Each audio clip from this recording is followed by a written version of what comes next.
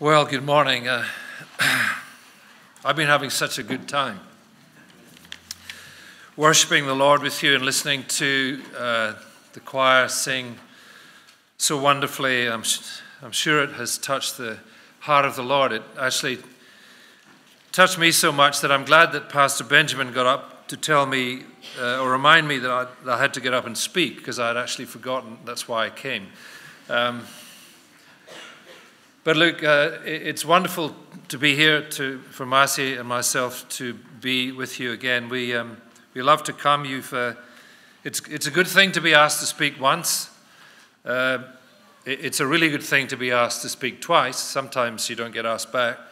But you've asked me several times, so I think we're friends, and that's good to know. Although there is one thing that has not been so good for me, and that is that since I started coming to this church, I've put on weight. And that is because the lovely ladies in this church have introduced me to Romanian cakes.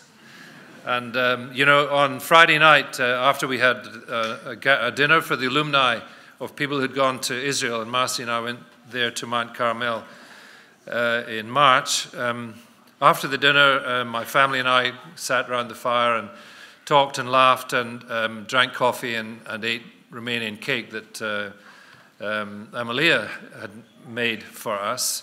And I have to confess that I also had some last night before I went to bed. So anyway, let's just pray before we begin. Father, I pray that you will teach us this morning by your Spirit. I pray, Lord, that the eyes of our heart will be enlightened, that you will grant us a spirit of wisdom and revelation that we might know you more. And Father, help us to leave this place thinking that it was good to come together in the house of the Lord to hear your word and to worship your holy name. Amen. Please be seated. I want to speak this morning on Israel. Now, I'm no expert in Israel, but Marcy and I, since we became Christians nearly 35 years ago, from the very beginning of our journey with the Lord, even although I'd never met a Jew in my life, the Lord gave us an amazing affection for the Jewish people. And we kind of sought them out. In fact, my secretary for many years was Jewish. And although not very observant, for example, when she used to do my accounts, and I'd make sure that she tithed from the monies that I got, and she said, "Why do you do that?" And I'd say, "Well, it's in your book." And so we'd have discussions along those lines. But it's been a journey of understanding, and our visit to Israel in March really opened not just our natural eyes, but the eyes of our heart, and put quite a number of things in perspective. So as I asked the Lord for a message this morning for you, it wasn't just because Sarah was here. I didn't know what the Lord wanted, but Israel is what was on his heart for you.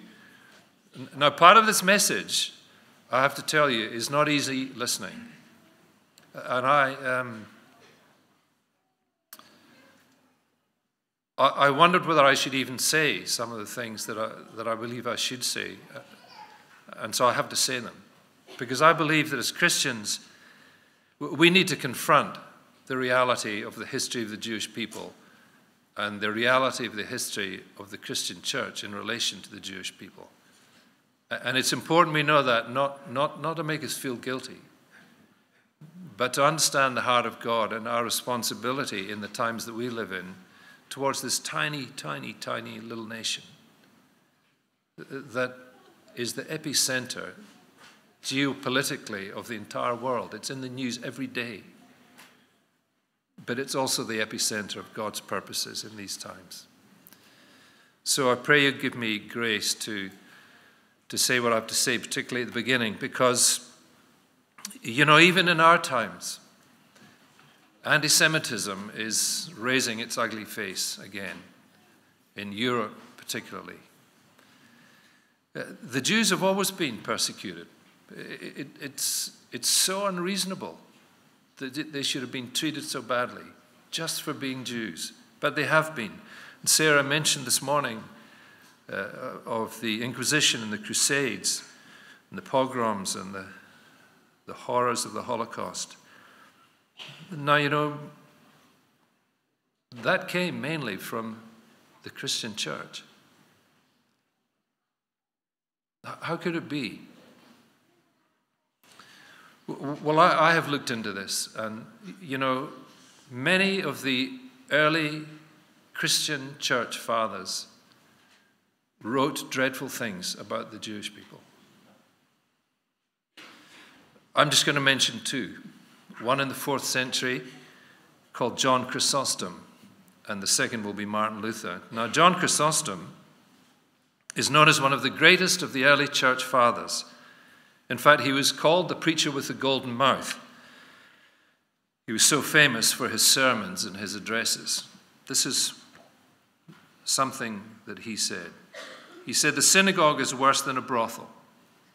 It is the den of scoundrels and the repair of wild beasts, the temple of demons devoted to idolatrous cults, the refuge of brigands and debauchees, and the cavern of devils. It is a criminal assembly of Jews, a place of meeting for the assassins of Christ, a house worse than a drinking shop, a den of thieves, a house of ill fame, a dwelling of iniquity, the refuge of devils, a gulf and an abyss of perdition." I would say the same things about their souls. As for me, I hate the synagogue, and I hate the Jews for the same reason. My friends, this was one of the great fathers of the Christian church. How could he say such things? In the 16th century, Martin Luther, the great leader of the Reformation, the Protestant church, protesting against corruption in the Catholic Church, at the beginning he was favorable towards the Jews, but because they wouldn't come to Christ, he turned on them in such a vicious way. He said this, amongst other things. He wrote a book called On the Jews and Their Lies. "What then shall we Christians do with this damned, rejected race of Jews? First, their synagogues should be set on fire, and this ought to be done for the honor of God and for Christianity. Secondly, their homes should likewise be broken down and destroyed. Thirdly, they should be deprived of their prayer books. Fourthly, their rabbis must be forbidden under threat of death to teach anymore. Fifthly, passport and traveling privileges should be absolutely forbidden to the Jews. Let the government deal with them in this respect, as I have suggested." Do you know, it was these writings of Martin Luther that were used by Hitler and the Nazi regime in the years leading up to and during the Second World War as a vindication for what became the final solution, the destruction of the European Jews. It did not come from Hitler. It came from the heart of a Christian leader, Martin Luther, and others who spoke like him. I could hardly believe it when I read these things. Now, why have Christian leaders in the past felt able to write such vicious things about this people group called the Jews? Well, of course, behind it all, Satan may be seen. Satan has always wanted to destroy. He has always wanted to kill what God has purposed. And my friends, God's purposes in the beginning and all the way through and at the very end centrally involve the Jewish people. And now, if you don't know that, if you don't understand that, you need to understand that. That is why Israel is so important. I mean, in the days of Moses, the Pharaoh ordered the Hebrew males to be thrown into the river, and Moses, of course, was saved, because God will always and has always preserved a remnant of the Jewish people. In the days of Esther, when Haman was seeking the destruction of the entire Jewish race, Through Esther, the Lord preserved the Jewish people, because out of the Jewish people came the Jewish Messiah, who is our Messiah.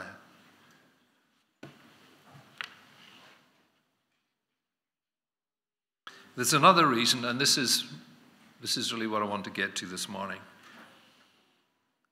that these dreadful things could be said and done has been justified by a heretical doctrine, a false doctrine called replacement theology.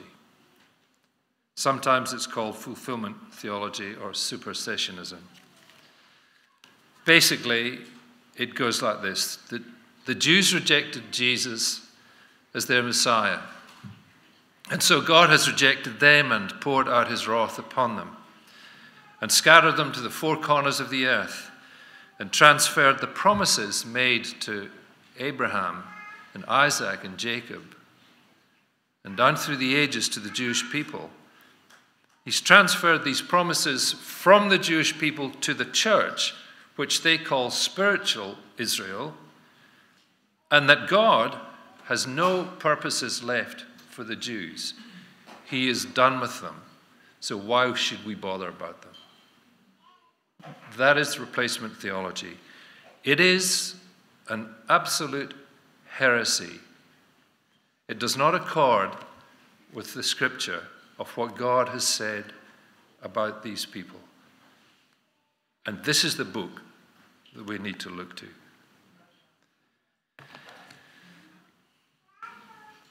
It may be accepted that in AD 70, when many Jews were dispersed and the temple in Jerusalem was torn down stone by stone, and then later in AD 135, to all the corners of the earth for 2,000 years. Well, you know, what does God think? And what does God say about the Jewish people? Now, to know that, you need to read this book. And you need to read it carefully. Read the book. Don't read some American or British or European commentary about this book, because you might find you've picked up a book that's filled with replacement theology. Read this book, this inspired book from God himself to us as people. And in this book, you'll find the truth. Well, I thought, like any good story, perhaps we should go to the beginning of the book. Now, in Genesis, the very first words, in the beginning, God. So we as a people, humans on the earth, we're introduced to some foundational truths that upon which we can stand so that we understand life and our place in it. So in Genesis, in the very first line, we discover that there is a God. We discover that he's a God who created all things. We discover he's a God who instituted the covenant of marriage between a man and a woman. We understand from Genesis that man rebelled against God, sin entered the human race, and yet there in the same place alongside it, we see that the foretelling of the salvation of man who would overcome the work of the enemy. And when you think about it, the existence of God, God the Creator, marriage between a man and a woman, even just the concept of sin, all of these things, every one of them is under huge attack in our times. In Australia, in the United States, in England, in Europe. And something else is under attack, which we also find in Genesis. And it is the beginning of God's purposes of salvation to the whole human race. And it began with one man, Abram. Now, there were no Jews before Abram. Abram wasn't a Jew. He came out of Ur of the Chaldees, which is modern-day Iraq. And the Lord told him, to leave his home. He says, get out of your country, from your family and from your father's house, to a land that I will show you, and I will make you a great nation. I'll bless you and make your name great, and you shall be a blessing. I'll bless those who bless you, and I'll curse him who curses you. And all the families of the earth shall be blessed.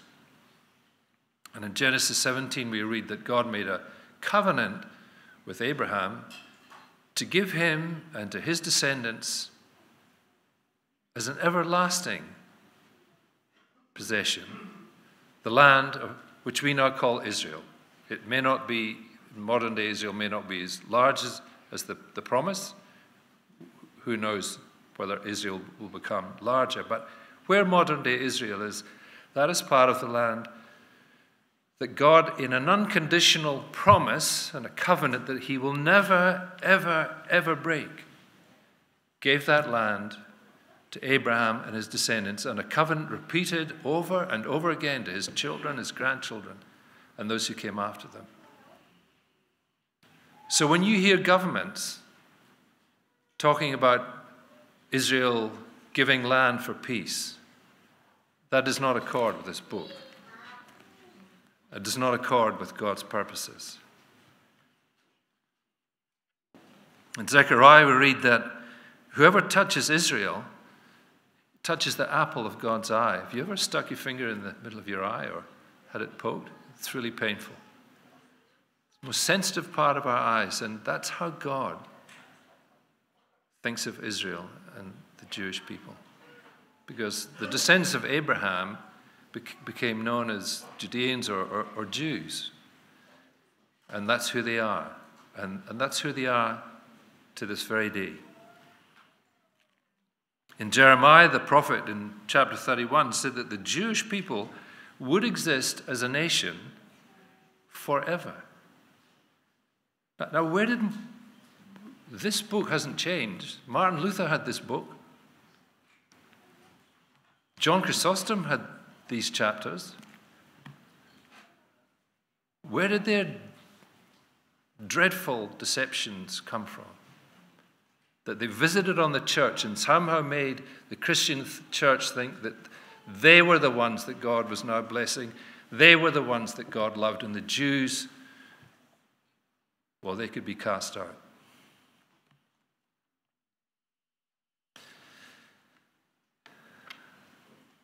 This question, whether God has rejected the Jews, is not a new question.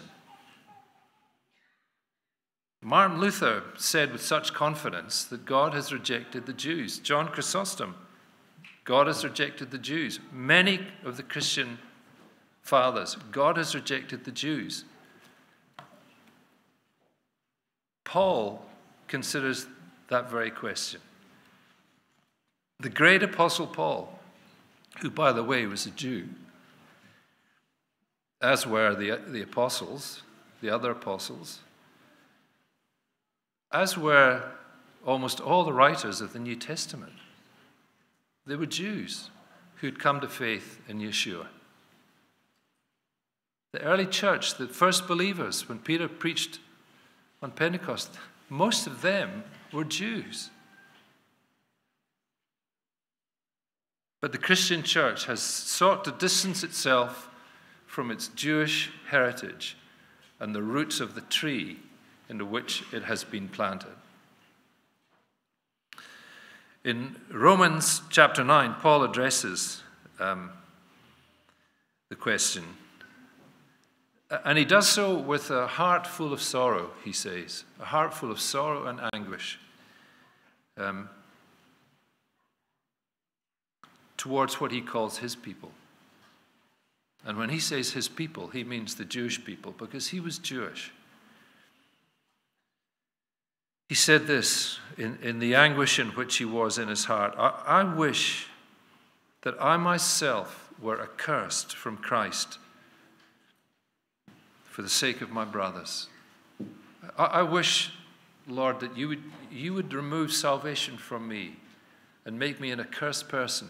If I did that, would you save my brothers and sisters, my fellow Jews? my countrymen according to the flesh, who are Israelites, to whom belong the adoption, the glory, the covenants, the giving of the law, the service of God, and the promise. Paul did not say Israelites to whom belonged the giving of the law and the promises. He said whom belong. Like these promises are still promises to the Jewish people. You know, we break our word. We break promises. We can even break a covenant with God, like the covenant of marriage. People will break that covenant. God will never break an unconditional covenant. And he has made an unconditional covenant to the Jewish people. The one that he made to Abraham. They are in the center of his heart, brothers and sisters. And so they should be in our hearts. You should sit down and read chapters 9, 10, and 11 of the book of Romans and ask the Holy Spirit to help you to understand. When you do that, and when the Holy Spirit teaches you by revelation who they are and who they are to God, and therefore who they should be to us, and who they will be for God, and what will happen in the end times, I believe it will change the way you think about faith and the way you think about what's happening in the world as you watch the news and you consider Israel. I know you pray for Israel, and that is so good, but I think it's good that you understand why you pray for Israel according to the Scriptures. In chapter 11, at the beginning, Paul says this, I ask then, has God rejected his people? He's talking about the Jews. Has God rejected the Jews? And you know what his answer is? He answers his own question, and he answers it with an amazing emphasis. He says, by no means. And there's an exclamation mark in my scriptures. And you probably find one in yours. It's like he's saying, look, absolutely not. He has not rejected the Jews. What did Martin Luther do when he came to that scripture? Did he just turn left and not watch it? Or, I mean, how hard is that to understand? Has God rejected the Jews? By no means. And then he says, look, I'm an Israelite. I, Paul, am an Israelite. I'm a descendant of Abraham. He says, God has not rejected his people. Speaking of the Jews.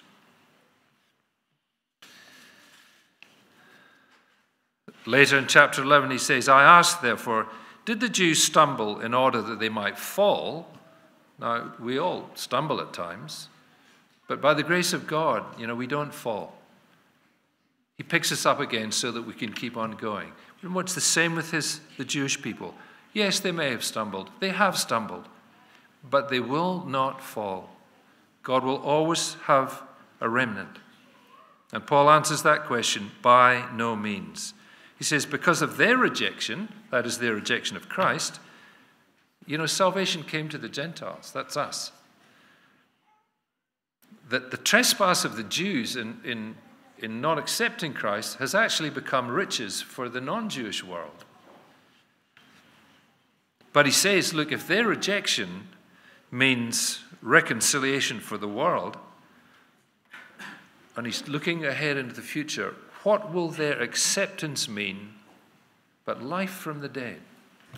I mean, to listen to Sarah describe, the trials and difficulties, no doubt fear and anxiety that she had to live with as a young child growing up. I actually find it truly ironic that Orthodox Jews should be breaking glass and firebombing churches, the very thing that happened to their synagogues.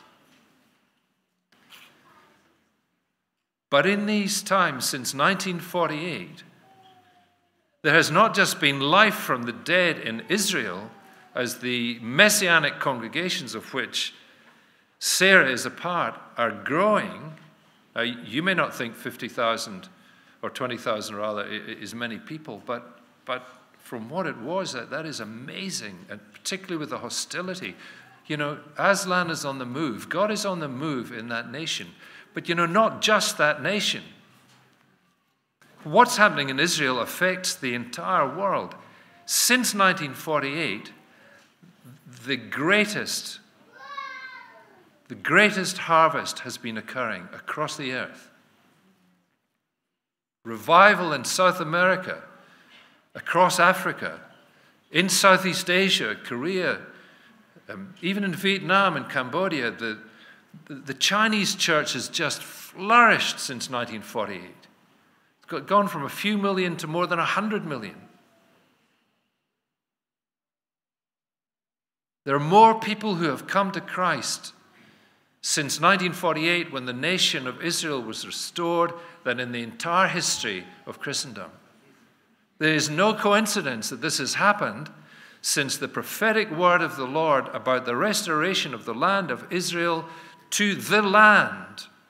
Not some spiritualized Israel, physical, geographical Israel, right in that part that he gave where Abram went in the beginning. They are there today. And with the return of the Jewish people to Israel, there has been a blessing has flowed across the earth. It is no coincidence, I do not believe. And one of the places where the Lord is on the move, apart from Israel, is actually also in the Middle East.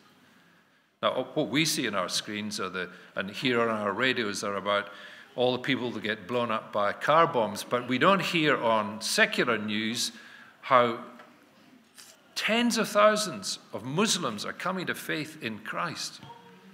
I do not believe it's a coincidence that it's happening in the years since Israel was restored as a nation. Because Israel was chosen as an example to the rest of the world, but also chosen by God to be a light to the nations.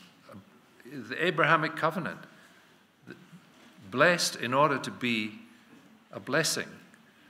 And at the moment, most Jews in Israel just want to be blessed. They want to keep it to themselves, what they think they have, those who have faith. But God is on the move. Actually, Sarah told me the other day that if you say to a Jew that in Israel that, you know, you're the chosen people, they will often say, well, we wish you'd chosen someone else. And I can understand that answer. I mean, it is kind of humorous, but there is underneath that humor that sense of, well, look, why has all this happened to us?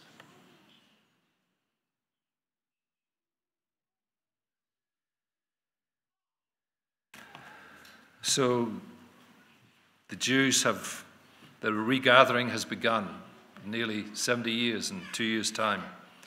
You know, even the language. Sarah mentioned the reality of the restoration of the land of Israel, the people to the land. You know, if you want evidence about the truth of the gospel of this book, if you want truth about what God says, just look at Israel, the fact that it's been restored, and all the prophecies that said it would be restored. But you find in this book that it said that God would also restore the Hebrew language to his people in the land. You know, these people came from all over the world speaking Spanish and English and all the languages of the world, because they had been there for 2,000 years not speaking Hebrew. I was with Marcy in Israel. You walk down the street and you hear everyone speaking Hebrew, singing in Hebrew. Not only has the land come to life and people are coming to life, this dead language has come to life according to God's word. And you know, my friends, of all the generations into which you could have been born, everyone in this room, you have been born at a time when multiple prophetic words of the greatest significance have actually happened in your lifetime. I mean, I thank the Lord for that. I was born in 1951. Israel was 3 years old when I was born. And what a joy to be there and to see this miracle of the Lord before my very eyes. The desert turned into a garden. And millions of people. Finally, some safe place for the Jews. My friends, this is not politics. I'm not talking about the Israeli government. I'm not talking about the strength of the Israeli Defense Force. I'm talking about the hand of God in our time, bringing life from death. The dry bones rising up in our time.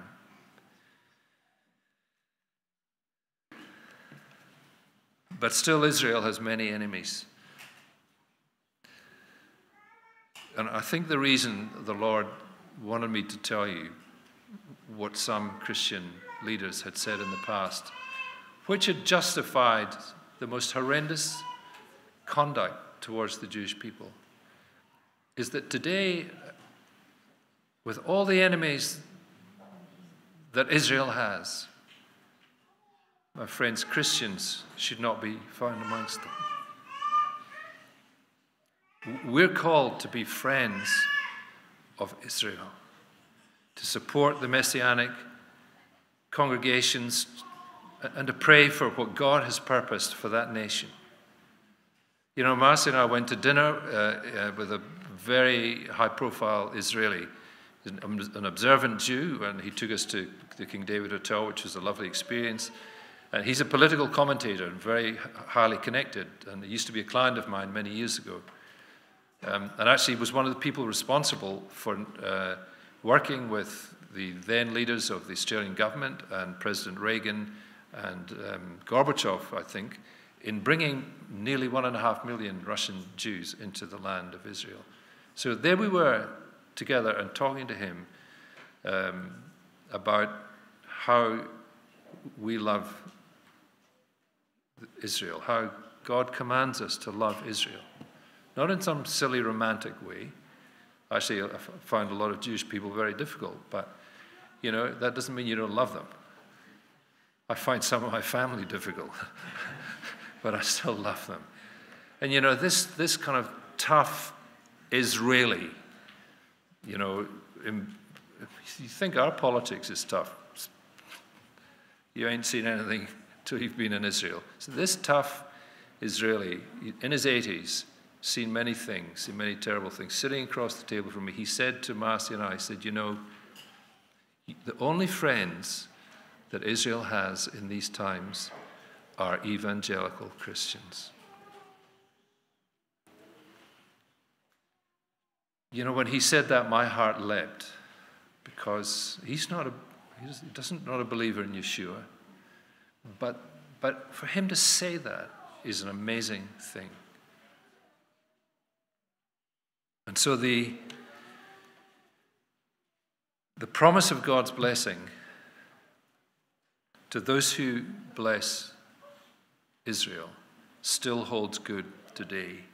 In fact, if we fail, to the extent you and I fail to bless Israel, then to that extent we will not enter into the fullness of God's blessings for us and our families and our communities and even our nation. So, what greater blessing at this distance from Israel can we bestow upon Israel than to continue to pray for her? So I want to do that now with you, if you would stand up, and I'll pray with you.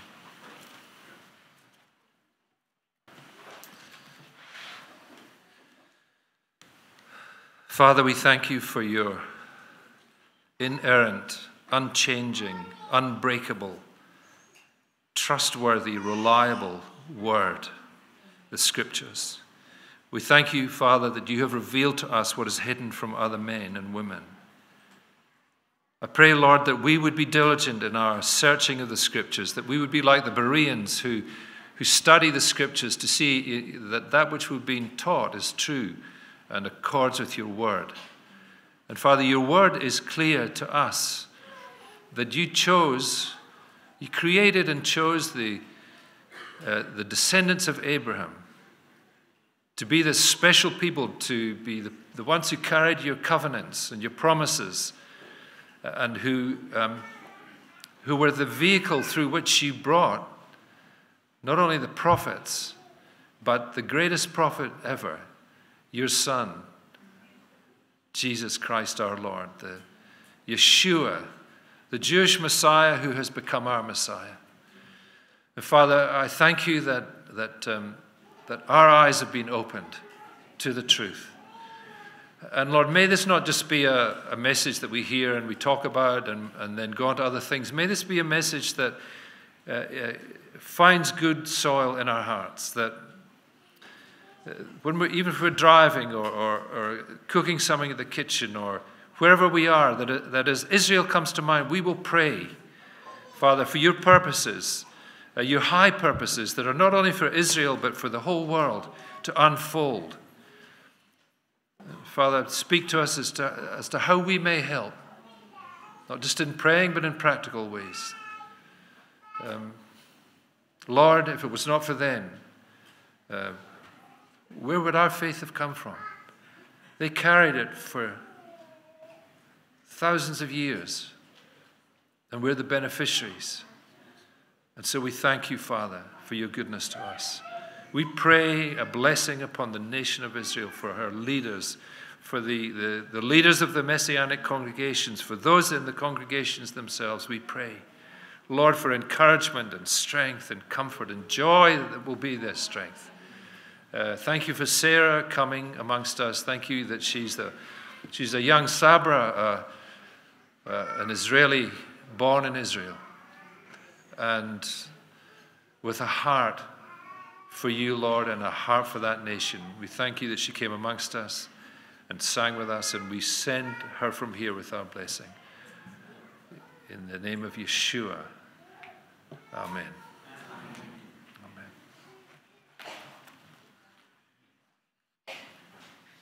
Slăvit să fie Domnul, vă rog să reocupați locurile.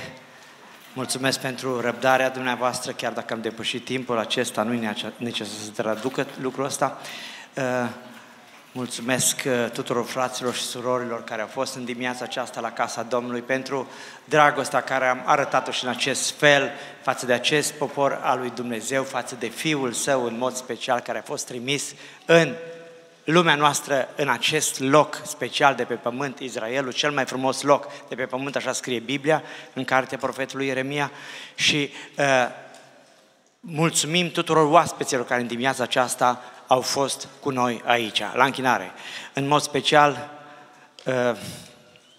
we are so glad to thanks our guests this morning, especially Pastor John and his wife Marcia and Sarah coming to our church, choosing our church among all others Perth churches. Could you imagine? She could go to an Australian church, but she chose the Romanian church. Just to have a glimpse of how Romanian people worshiping their Messiah, who is our Messiah as well, our Lord. Just to have a glimpse to see how we are singing to Lord, how we're worshiping, how we pray to Lord. And we also like to thank all our English-speaking guests, the bass guitar and wife and Luke and Jane and everyone. So thank you for coming to us. Sarah, please take to Israel all the good news about Romanians. I'm sure Jesus in heaven is having a special place where he will invite all of us, at least for the General Assembly. Yeah, and if you have any problem with our way of worshiping, I'm sure in heaven will all disappear. So praise be the Lord. Thank you for coming once again. Whoever wants to take some CDs from outside, I reckon we can help this mission of Friends of Carmel in Israel. So may God bless us all. We have tonight another service. We pray for Sarah and other people having another conference meeting tonight, the last one. So she will not be in an Australian church. She'll be at the conference and then leave for Eastern States. God bless you, Sarah. God bless you, Pastor Gilmour, everyone. and see you tonight at 6 o'clock. God bless you all.